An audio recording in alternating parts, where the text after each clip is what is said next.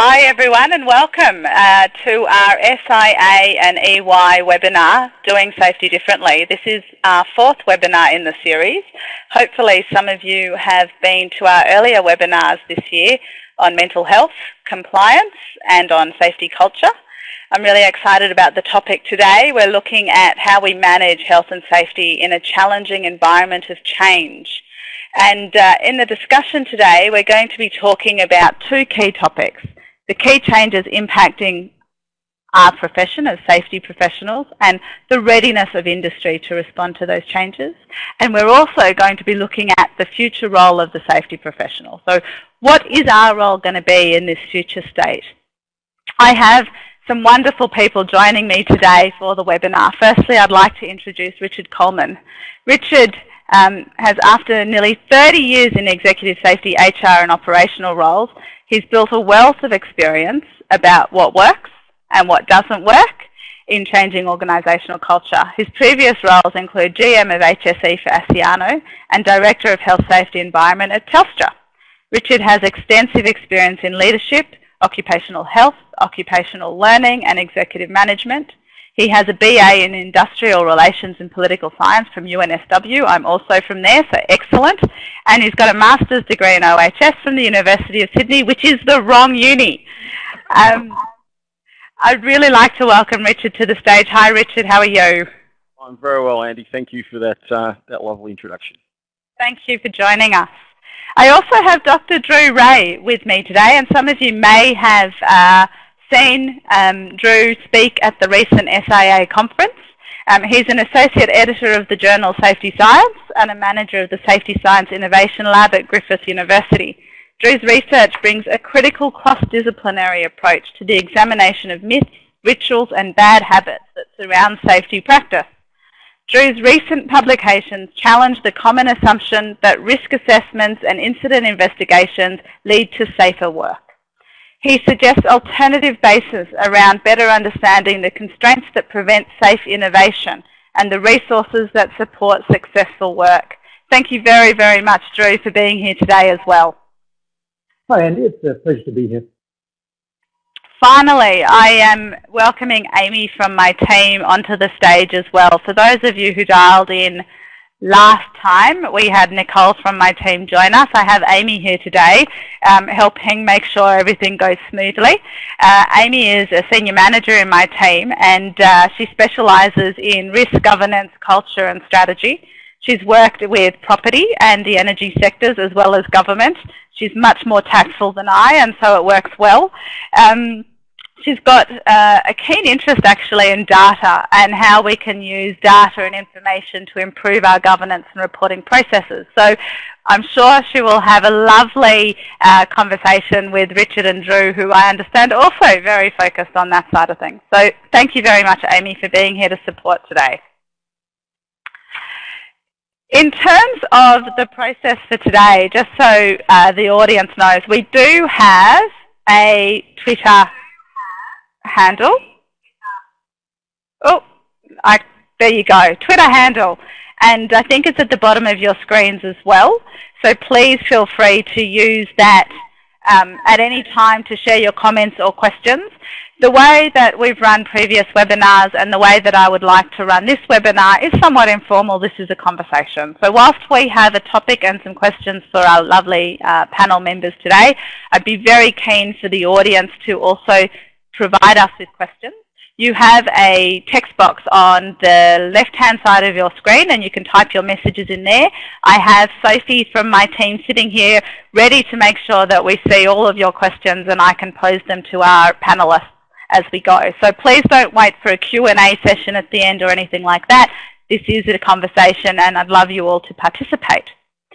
So on that note, to kick off the conversation, I think the first topic is around what are the key changes? What are we seeing that might hit us in terms of the future?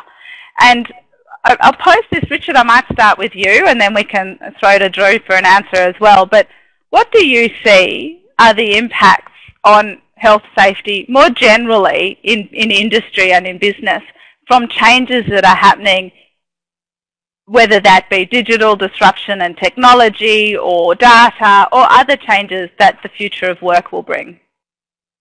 Yeah, okay. I think there are enormous changes potentially impacting a whole range of Australian businesses. Those changes range from increasing globalisation, political issues, political strategic issues globally. It's a whole range of things. My personal interest though is particularly in and around the digital disruption space. And when I talk digital disruption, I mean the coming together of a whole range of technologies from big data, and I know that Drew doesn't like that term, so I'm interested in understanding why. The coming together of multiple data sets over multiple different platforms, the rise of artificial intelligence, social media and the role that it plays within the walls of a particular business, virtual reality and augmented reality, smart devices and wearables, and what's often referred to as the Internet of Things. Those things coming together and impacting businesses. They're already impacting businesses today, but over the next 5 to 10 years, I think it's fundamentally going to shift both business models and employment relations across most Australian industry sectors. And so when you see that shift, do you want to just delve into it a little bit? What do you think that impact looks like from your view? I think there's two kind of key critical impacts, and particularly in terms of the focus of this webinar. One is around how business models will change. The classic example that people often refer to is the sort of the Airbnb and Uber. Airbnb, the world's biggest provider of rooms and accommodation, doesn't own a single room itself. Uber doesn't own a single car. It simply is just a platform through which people do business. So you're going to start seeing platform changes to multiple organisations. That means that our traditional model of you go to work in a business that has all the bricks and mortar and all the equipment and everything's done within the kind of four walls of that business is falling apart. So you're going to have situations where a business will own intellectual property, its equipment will be owned by somebody else, potentially in a different location. It may not have permanent employees, it may have multiple contingent labour across the globe. That's a different world in which safety professionals have to drive to the outcomes that they want to drive to. And how we think about our role in that world is very different to how we think about it today. The systems and the processes and the controls and everything that we've kind of pulled together do not work in an environment where everything is disaggregated. Yeah. And so hearing that, Drew, I'd love you to chime in now with your views, because I think I personally agree quite strongly with Richard. The world is changing, and our people aren't going to be in offices, potentially even in the same country. We're not going to have employees necessarily. We're going to have workers that work for multiple organisations in multiple ways. I'd be very keen from your perspective in terms of what you see the impact being. I think Richard is absolutely right about the types of changes that we've seen recently and are going to see more in the future. I'm not so sure that change itself is such a new thing. What's new is that 20 or 30 years ago, we didn't have a safety industry of the sort of size we have now. And so this is one of the first times that the safety industry has had to adapt through a time of change. And we don't have a ready defined identity as to what role we play. Is our job to be the conservatives? Are we supposed to be the forces fighting against change, saying, no, don't do that, that's risky, that hasn't been properly scoped out, that hasn't been thought through? No, you can't have your new driverless cars, no, you can't have your new use of data because we haven't made sure it's safe yet. Is our role to play catch up, to be submitting safety cases for the new programs 3 years after they've been implemented and thrown away? Or is our job to actually be champions and facilitators of change, which is kind of uncomfortable since really our role is inherently conservative, thinking about the risks, the problems with things, rather than thinking about the opportunities. So it's a pretty uncomfortable identity situation to be in.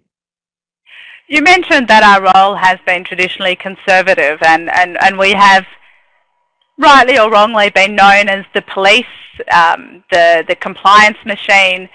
But is there a change in that role in terms of, you know, a demand for us not to be in that space, and maybe the changes we see that are coming are a window of opportunity for us to fulfill maybe a more valuable role or a different role? That's a good question, and I'd be pretty arrogant to think that I had the absolute answer to it. Ah, really? I was hoping you had all the answers. I think simple survival within the future business environment requires us to either change or disappear. We're already seeing that the role of the generalist safety professional is less necessary, simply because we've done our job well. Shop floor supervisors these days have as much understanding of safety as their safety advisors had 15 years ago. They don't need someone whispering in their ear about machine guarding, think about safety because it's important. I think businesses still do need strong strategic advice on safety. They still need assistance in passing information around on closing the gap between leadership and frontline work. And there's a role to be filled there if safety professionals want it.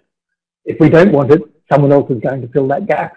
But where we go instead, I think, is up for grabs. So Richard, from your perspective, do you think we're actually ready as an industry for the change that's going to happen? No, I don't. And I think the change is fundamentally different, right? So I like to think about it, you know, one of the terms in physics is when you move from one state of matter to another, it's a phase change, right? So the example would be you move from ice to water, that's a phase change. Move from water to water vapor, that's a phase change. And I think work's actually going through that now.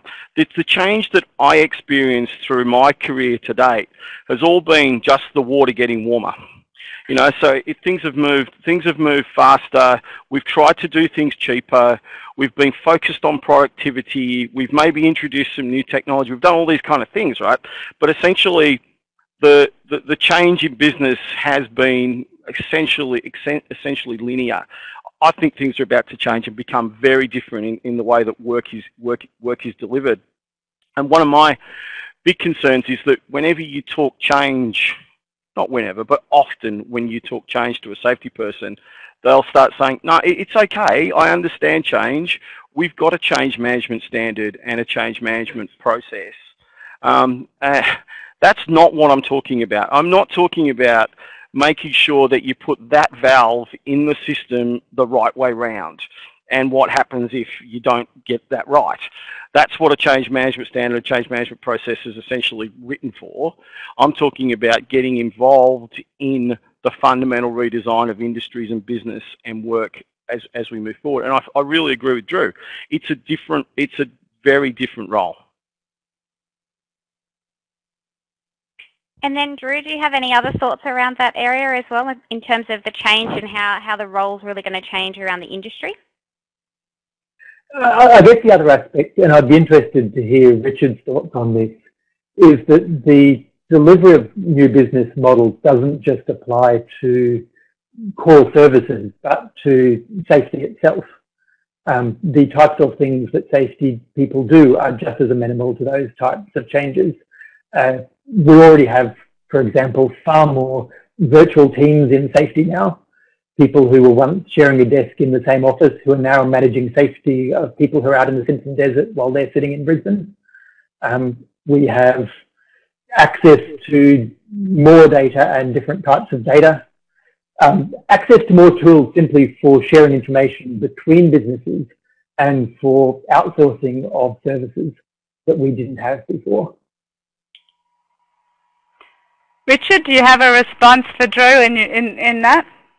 Yeah, I absolutely do. I think the job, so, you know, if you went to go and study with Drew 20 odd years ago or some other university, you were told quite rightly, well done, you've made a great career choice, there's lots of work here for you, and here's here, learn how to do a risk assessment here, understand how an OHS management system works, now go out in industry and, you know, be an evangelist for this stuff.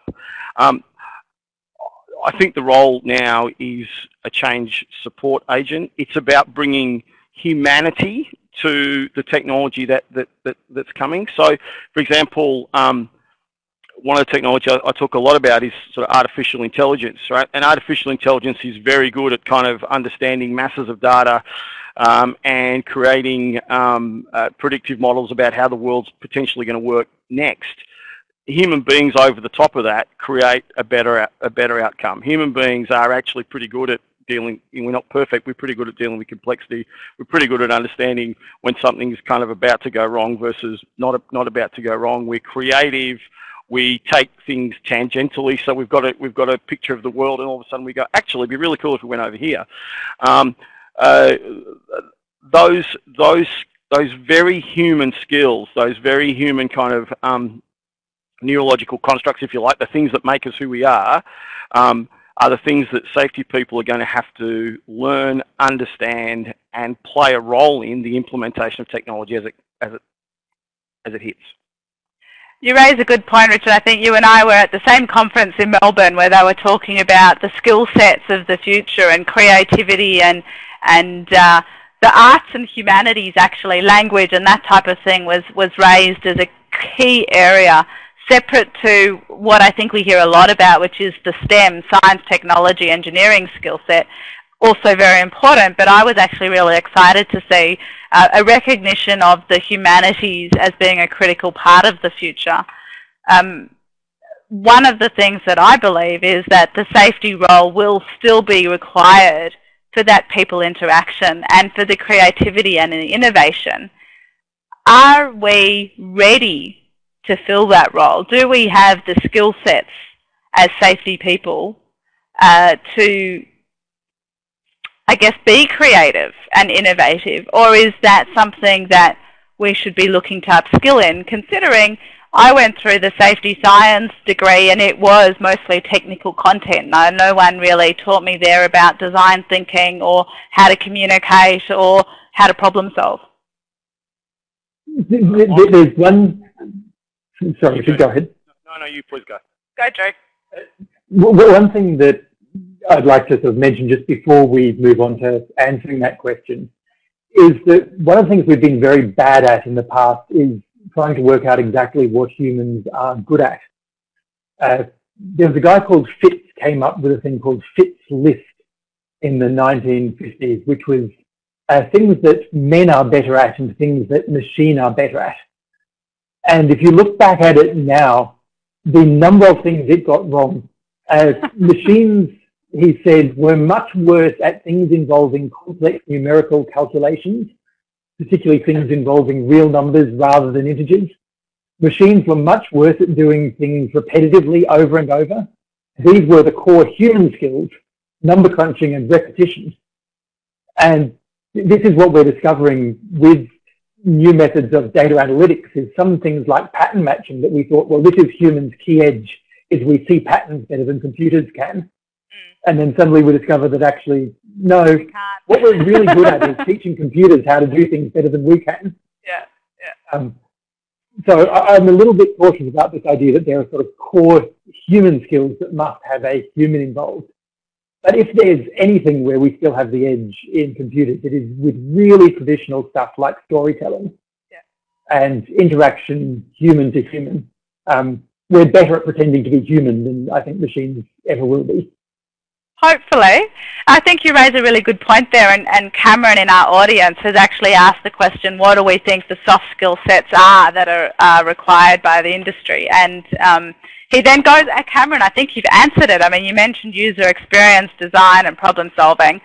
Storytelling, Drew, is one that I think we don't talk about enough within the safety profession, and yet it is one of the most powerful learning tools that we have as humans. And it's been shown for generations across all cultures, in all countries, in all languages, the power of storytelling. Richard, what's your view when it comes to that as a skill set we're going to need? I'm a the word I'm looking for? I'm a very big fan of the concept of storytelling as a very important component of what safety people do. You've heard me talk in the past about the Leading Home Safely Every Day program that SIA ran, and a critical component of that was actually getting people to explain to others why the broad topic of health, safety, environment was important to them through the power of story. So what is your story? Why is it important to you now? And part of that was making sure that it wasn't all the doom and gloom. Well, this bad thing happened to someone. We can kind of make stories that are positive, engaging. They go to our values. They go to what drives us, and they bring people with us on a particular journey. We don't have time for me to tell you mine, but suffice to say, it is an event. It is a thing that happened to me in my career that drives me, today, and it happened 15 odd years ago. And that story is something that stays with me, and I think when I tell it to others, it stays with them as well. Absolutely, and I know a lot of the time when I interact, whether it's at events or in training sessions or executive workshops, it is the stories that capture people and engage them and get them in on the conversation. It's very rarely just the facts and the morning tea, although the morning tea can help. But the narrative and the why that comes through a story and the emotion that comes through a story can be very powerful. I have a couple of questions from the audience around data and digital. And I'm not going to start with Richard because I know he's passionate about it. I'm actually going to throw to Drew first.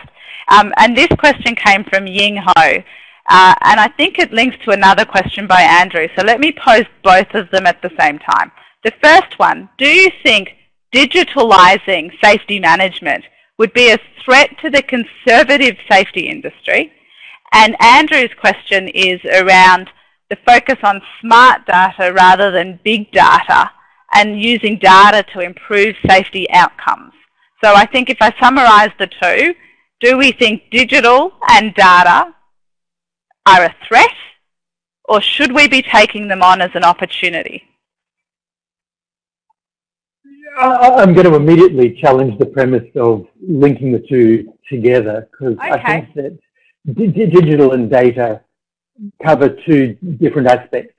One of them is about capturing inside an electronic system the way we are currently doing things. And it's a really good test as to what things can actually be disrupted and replaced when you can take your job and turn it into an electronic workflow. It looks like you're making your job easier. What you're actually demonstrating is that you don't need a human to do the job at all. Yeah. One of the reasons I said that safety management is inherently conservative is traditional safety management systems are actually designed as dampening feedback loops. They're designed to keep things in the present state, to stop it from drifting, to stop it from changing, and then to only allow change under carefully controlled circumstances.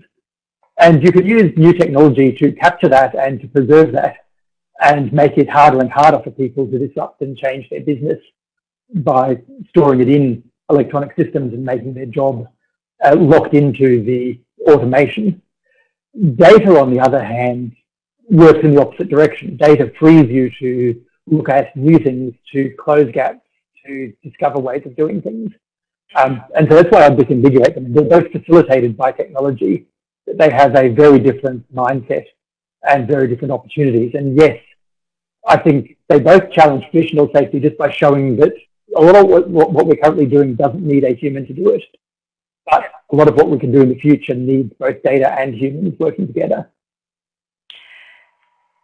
Before I get your thoughts, Richard, I just want to comment, because in a recent article that EY released, I think at the safety conference in September, we talked about the importance of knowledge flow. And the reason we didn't talk about data, be that smart data or big data, is because it's more than just the data, isn't it? It's actually about knowledge and how we can capture and effectively use information, not just the data points in and of themselves. It's actually what you gain in terms of insight and knowledge from that information that is equally as important to the technology of just the data. Richard, your thoughts? Impact of digital and separately, impact of data, threat or opportunity? So I think it's a absolute threat to individuals within the profession. There are, within most big businesses, you look at the layers of safety people, the number of safety people, and the things that they're actually doing, and most of it we could get rid of today with technology. However, it may not be economically viable, so people are probably still in their roles for a little while. But on the other hand, I think it's a massive opportunity for the aim that we're about, right? If we're actually genuinely about reducing trauma, injury, death, and suffering, which is kind of why I got into this game, then this technology gives us an incredible opportunity to do that.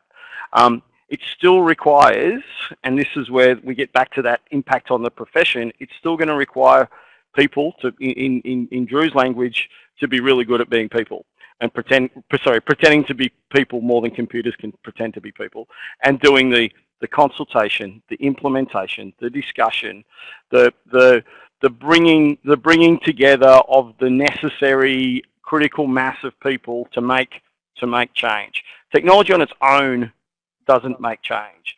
Technology and people together within the kind of supporting culture drives change. So a threat to many traditional roles, an opportunity to drive better outcomes, and an opportunity for a subset of the kind of skills that we have. So, Amy, listening to that, and I think thinking through some of the projects you've worked on where we've tried to explore the role of reporting and access of information, what do you think is the future role of data? So I think data is really, really important to the future of safety, and I think it's really important around what are we actually reporting on to start with. So are we actually reporting on the right metrics going forward, and the way that the world is changing around health and safety? Are we still talking about health and safety versus we're talking about business as well? So I think in terms of the future of reporting, it's more what are we reporting and how are we actually reporting that information, and how are we engaging with our executive and our board around what's happening in the world of health and safety, or what's happening in business that has safety as a lever. So when we're reporting to the board, what are the really interactive and engaging ways we can actually use digital technology to provide that information upwards? Similarly, when we're getting information and doing things within the field, are we making sure that we're using the right technology that the people on the field actually understand and can use?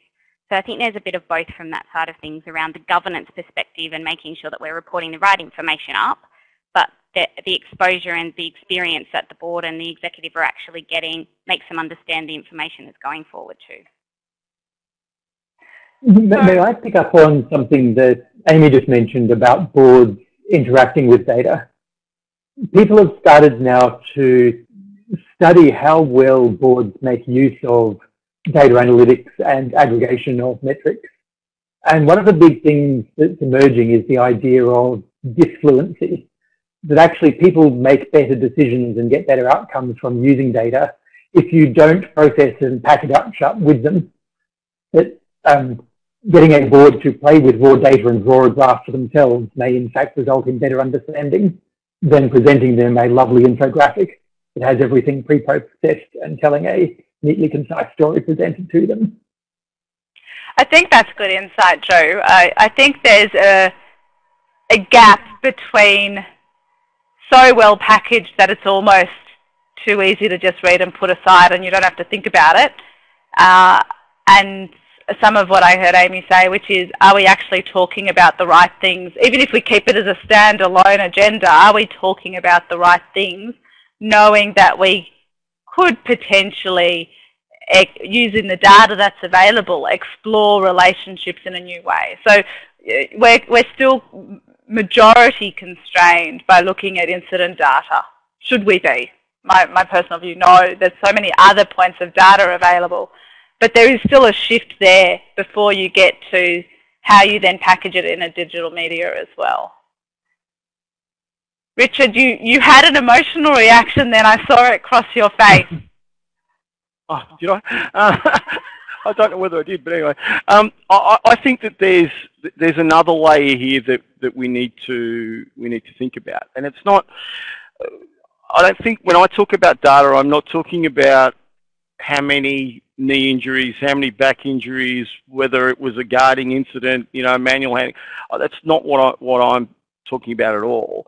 I'm much more talking about the disruption that comes when vast amounts of operational data is married with real-time video, real-time audio,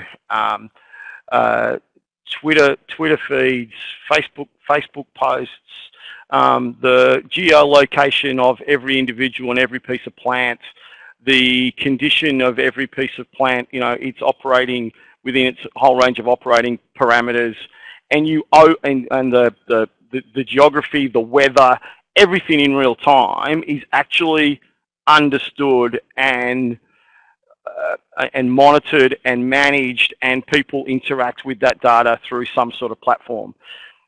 That's when our world really, really changes.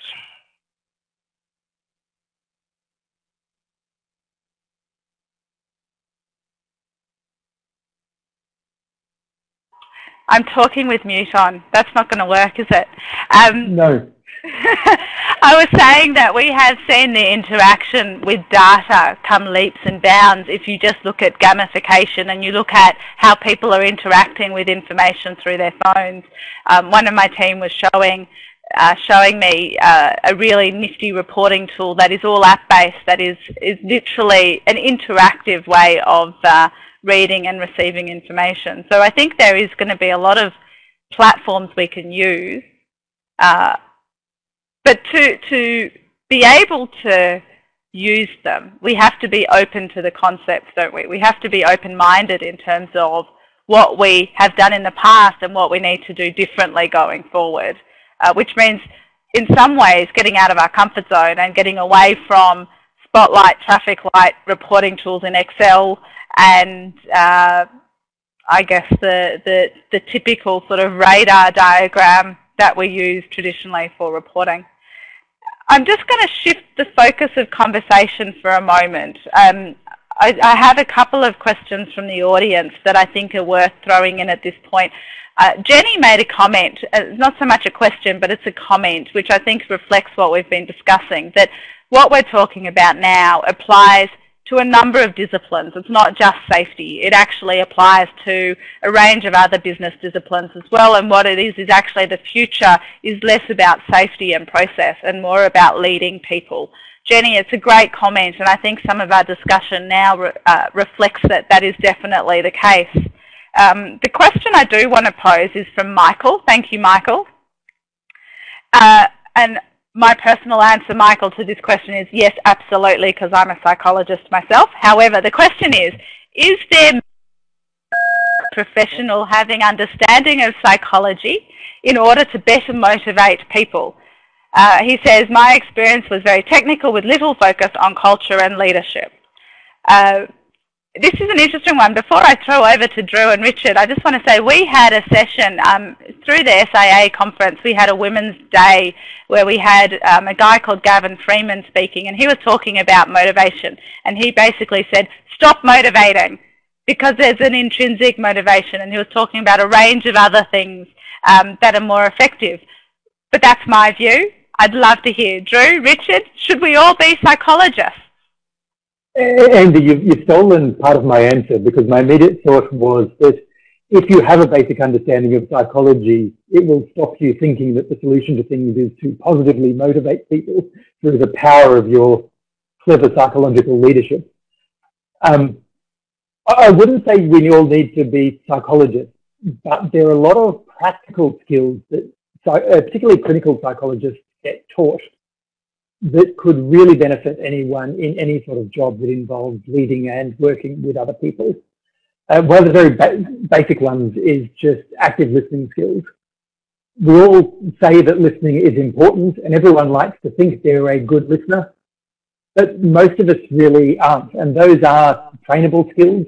They're skills that have got some good data behind what works, what doesn't work. And there are different modes of conversations that people who've had counsellor training fall into, that people who don't have the training stumble around and get awkward or don't start the conversation, who don't know what to say to someone who appears to be unhappy at work. One of the common ones is anyone with counsellor training knows that if you're worried that someone's at risk of hurting themselves or others, you just come right in and say it. Are you thinking of committing suicide? Whereas a lot of people are afraid to say that because they simply don't have the background knowledge how to talk to someone. And we see that challenge now as people start to deal with mental health and mental illness and the discomfort that many have in having a very open conversation, as you say, about are you okay, are you getting the right support, that type of thing. Richard, over to you. Are you going to start a new career as a psychologist?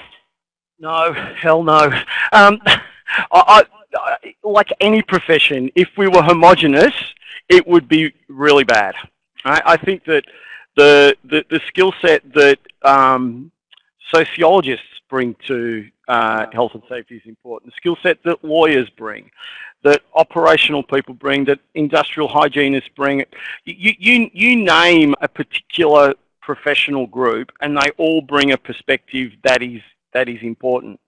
And I think we've gone through, you kind of look historically about, the profession, if you like, and for many years, the most senior role in big organisations was a doctor.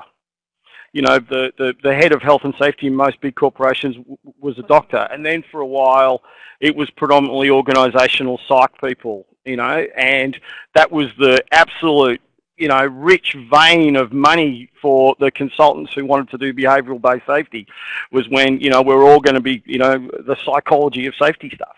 So, look, it's important, and I think Drew had the right measured approach to it. There's some skills that psychology brings that are useful for everyone, but for God's sake, don't everybody run off and become a psychologist, because there's no way any of us will ever get invited to a party.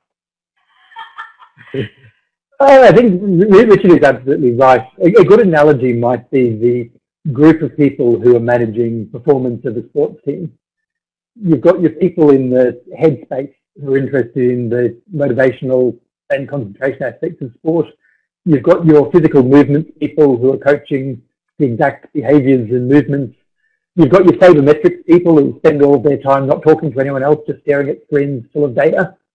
And then you've got your coaches who need to translate between the sabermetrics people and the sports people, because the sports people don't trust either the psychologists or the people who are spending all their time with numbers. They want to speak to someone who's done the sport themselves and knows what it's like. And safety needs people in the equivalent of all of those different roles. Not necessarily within the same organisation, but certainly we don't all want to be one or the other. I'm laughing because I only just realised why I'm never invited to the party, and it's because I'm a psychologist. I'm gutted.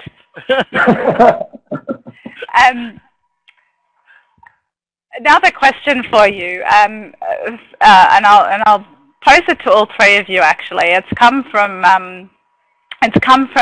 Bryce, and he says the challenge is translating experiences and stories and making sure that they are relevant for an audience that is increasingly interested in data.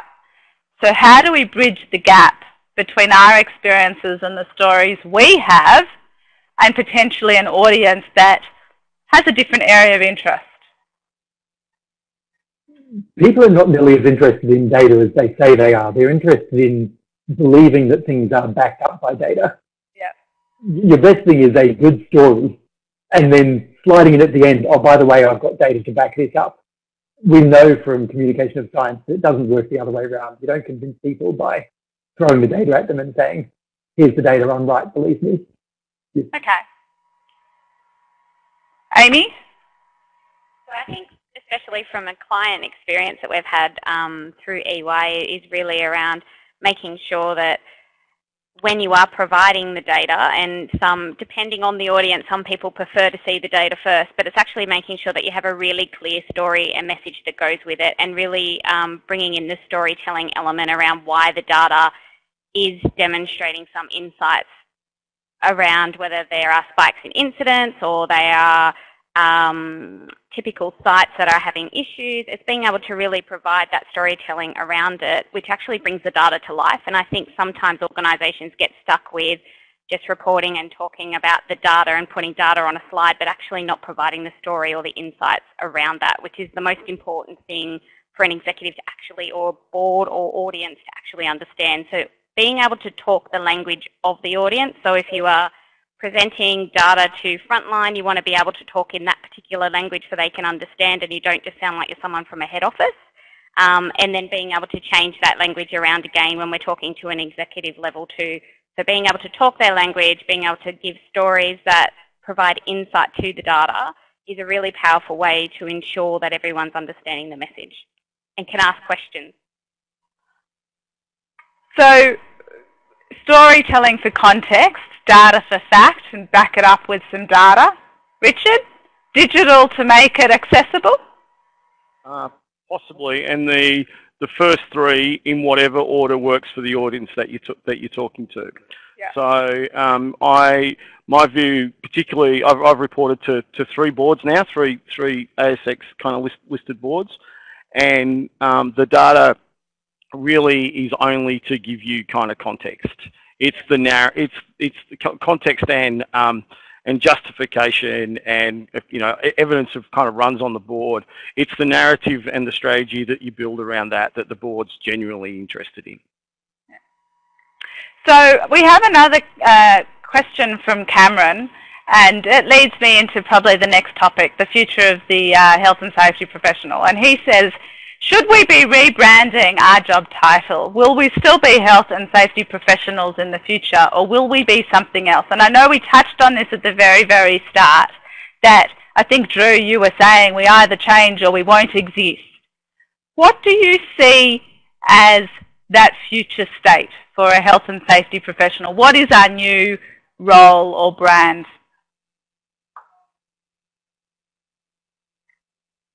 I think I need to build on something that Richard said a couple of minutes ago, that there's not going to be any sort of uniformity here.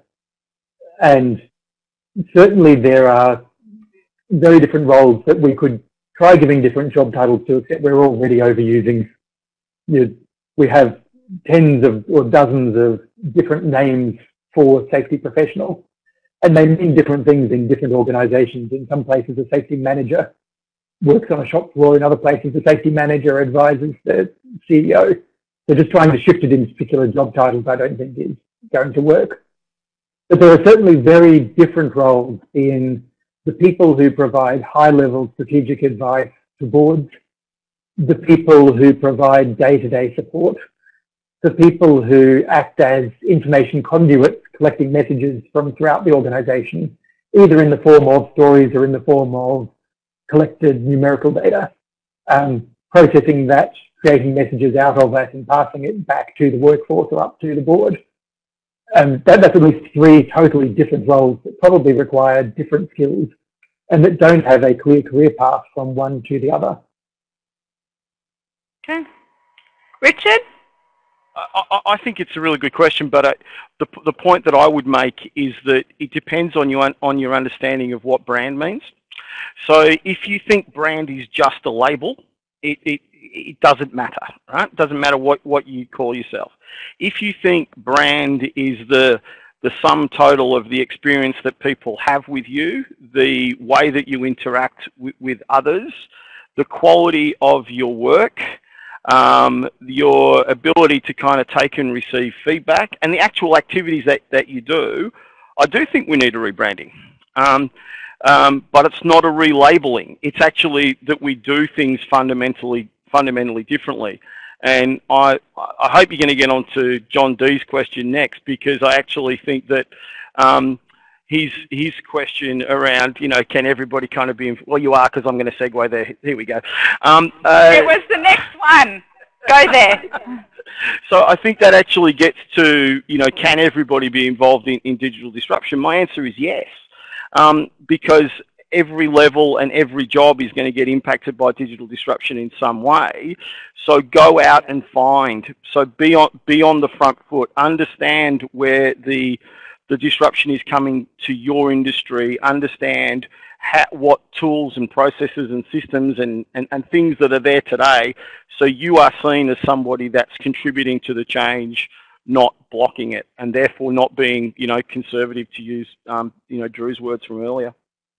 Can I just touch on that, Richard, because absolutely, John's question was the next one I wanted to throw in there. People generally get a bit overwhelmed when we talk about innovation, as if it's got to be a whole-scale, radical thing that happens and everyone's got to lead innovation. But the truth is, innovation can be through our daily habits and smaller changes as well. And the first part is giving yourself the freedom to think differently about what you do and how you do it, right? So the challenge might be for some safety professionals to actually start to question how they are going about trying to get the outcomes they're striving for, right? And it's a bit of self-reflection and reflection on the processes and systems in place, rather than going, oh my goodness, we must have an innovation program and it's got to be really big and it's got to have a whole lot of money behind it. And a lot of the innovations that we're talking about come from self-reflection and might not be costly and might simply be an attitude shift that you need to make in terms of how you're going about your normal day-to-day role as well, right? Andy, I think that's a really important point, that most people spend 50 to 60 hours a week doing the current job they're doing, and very little time thinking about how they could be doing that job differently. And the difference between spending 6 hours a month updating a spreadsheet and taking an hour in order to devise a new way of updating the spreadsheet so it no longer takes you 6 hours. It's that sort of upfront investment in thinking about what your job is, what you're spending time on. One of the simple exercises we ask our students to do is just map out, what do you spend your time doing and how much of it is discretionary, how much of it do you do because you think you have to, and how much is it do you do just because that's what you've always done, and could you take a bit of that and take it away and do something else instead? Amy, you do a lot of coaching for clients and for team internally as well. Your view in terms of people disrupting themselves rather than trying to disrupt the industry, what do you see? So I think from my perspective, it's all around almost what you were saying before, Andy. It's around really that self-reflection, being able to understand what are some of those challenges and get to the nuts and bolts of it, and then coming up with some solutions that aren't groundbreaking but are something that we can do to shift what we're doing. Challenge, I've asked all my clients that I coach and all of my counselees within EY around, challenge me as to why we do a process. If there's something that is frustrating you, ask me the question, why do we actually have to do this? And keep asking me it until you actually understand why, and then come up to me with the solution. Challenge me around, well, couldn't we do it this way? Or isn't there a better way to do it if we look at using digital? I know we've talked about that a lot today, but is there a digital solution to what we're doing to limit the amount of processes? So Drew, back to what you were saying around the spreadsheet, is there a quicker way to do that that's actually going to give us better insights rather than spending 5 hours trying to work out the analysis over an Excel spreadsheet? So being able to find what the problem is and really identify and problem solve and work with them around what are some of the solutions that we can do, rather than sort of going to them with the answer. And I think from my perspective, when I'm working with clients, and again, we see some really great things in the market around health and safety where people are actually engaging with the workforce at the ground level and really understanding what their challenges are. So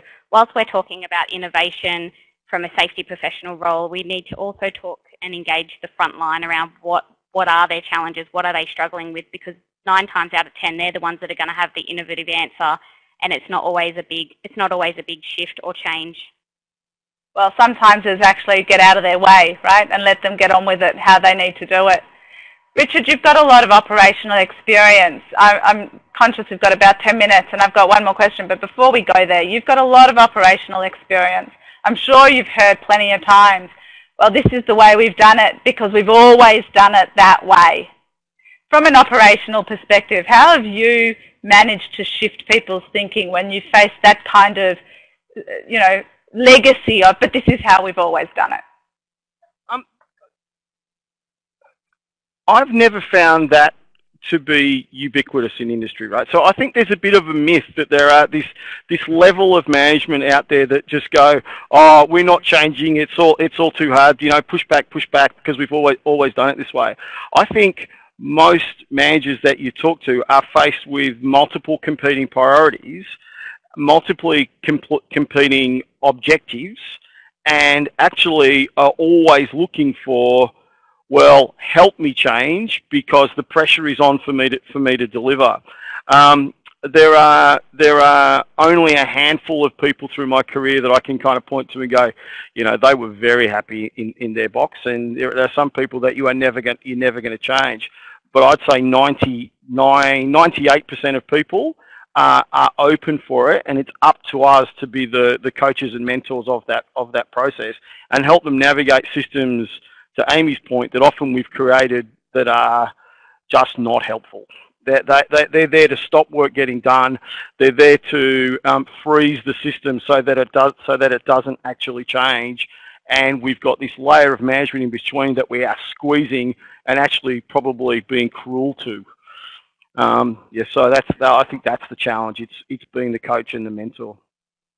That's a really good point, and I think in all of this, as we shift to whatever the future role is and whatever the future of work turns out to be, because of course none of us can be 100% certain, a huge part of it is going to be coaching, isn't it? It's a huge part of it is going to be having mentors and coaches help people with whatever areas of weakness they might have, or areas of passion where they're not quite sure how to go about and explore the things they're interested in. I'm conscious of time. I want to ask one last question and get everyone to answer. And it's really talking about the future, I guess, what we can do to prepare for change. And some of you would have seen we have a competition, EY has a competition online. It's a conversation starter. What would you do, 50 words or less, to achieve a future state, to shift towards where the future is? So the same question to you guys. What should we be doing today to prepare us for the future? And Drew, I'll start with you. I think one of the big risks when we try to innovate in the safety space is we tend to come up with great ideas that people have invented and tried before, and we're not actually being innovative, we're being circular. And so preparation for the future often just involves an understanding of how we got to where we are now, and having a thorough grounding in the ideas and theories and experiences that have built us up to the present point. But I mean, that's the answer I would give, because my job is teaching people. So the answer to anything is get an education. Mind you, your industry is also being disrupted a fair bit, so no doubt how you teach is going to change as well. Notice that we're talking face-to-face, not via a static recording though. Richard, what about you? How can we prepare for the future that is facing us? What should we start doing? I think it goes to a couple of the questions that have been asked from the participants. I think it's looking for information and education outside of the traditional channels. So please don't anybody get on Google and search safety. Don't search OHS management system. You know, get on Twitter. I asked the question at the last Safety Institute conference, how many people were on Twitter. I think there was 300 people in the room. 15% of people put their hands up. Come on, guys, 21st century, get onto Twitter. Use that as the conduit into work that's being done around the globe in spaces that are peripheral to what we consider to be safety. So, you know, we talk about artificial intelligence. You know, the search artificial intelligence, digital disruption, you know, data, Internet of Things. Search augmented reality, and then use your skills as safety professionals to think about how you would apply that back in your business. So it's not about, for me, it's not about innovation creating new things at this point. It's actually taking things that are being innovated in peripheral or tangential areas of the world and using them. Absolutely. I would have to agree with you there, Richard. It's not innovation for innovation's sake. It's what can we grab that's already available, already out there, being used I mean, the way that data is being used to look at customer behaviours by retail, we could use to look at employee behaviours from a risk perspective. So what can we take that's innovative and new for us? May not even be innovative in other industries or other business processes anymore, right? Amy?